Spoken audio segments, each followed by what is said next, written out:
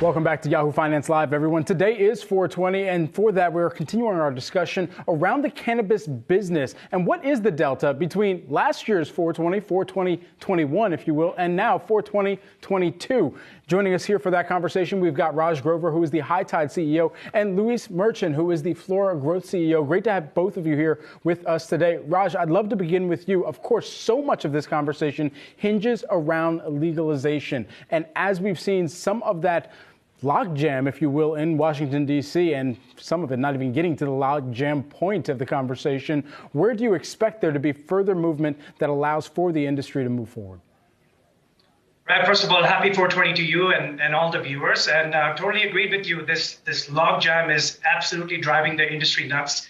The Congress can't get aligned. The House and the Senate, they both want to do it, but they can't get aligned on the issue. And I'm a realist, and if you ask my opinion on it, I still think that we're a bit of ways away from full federal legalization. Now, do I think that safe banking will pass much prior to that? I think so. I think that might happen this year itself, and that would be a nice boost for the industry in general. We know that is a requirement. It's very, very important. But if you ask me, I personally think that we're still 2 to 3 years away, potentially 2 to 3 years away, until something amazing happens for federal legalization. But, the good news for companies like ourselves, and I've said it many times before, we are not dependent on U.S. federal legalization. We are well on our way because we're diversified enough. But when the U.S. market opens up federally, it will be an exponential THC growth opportunity for companies like ourselves, for High Tide, and for others. And Luis, what about you? Optimist, pragmatist, how are you looking at what, quite frankly, is still going to come down to, if we're talking about 2 to 3 years away, a potential general election that this will once again be debated between parties on? Yes, Brad, I would agree with Raj's sentiments and comments. I think it's important for cannabis companies today to have a diversified strategy and a global strategy. If companies in the cannabis space are focused on one specific geographic region, and that specific region being the United States, they're going to find it very difficult to operate and realize meaningful economic benefits for themselves and for their shareholders. So I think it's very important that companies that do have a diversified strategy. From a regulatory framework over the last year, though, we have seen some meaningful changes in the regulatory environment on an international scale. We have seen meaningful changes in Panama, in Mexico, in Colombia, as well as Malta. And of course, the third largest economy in the world, in Germany, moving towards a full recreational framework. So those changes clearly are opening the pathways for trade internationally, but there's still some work to do in the United States.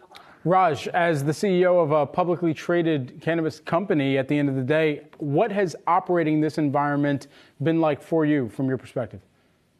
So look, the cannabis industry, in my perspective, it continues to grow very rapidly. And everywhere I look, I actually see a lot of opportunity.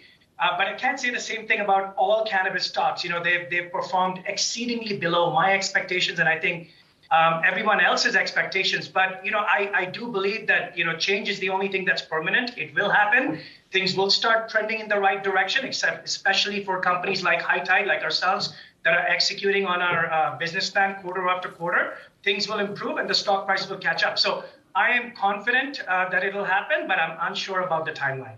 Luis, we've seen within the White House a CHIPS summit. We've also seen a cybersecurity summit. If we were to see eventually, and of course, those are very high priority issues right now, we do know, supply chain summits as well. But if we were to see a cannabis summit within the White House and publicly traded companies like yourselves were invited, what would you say if you had the ear of the president?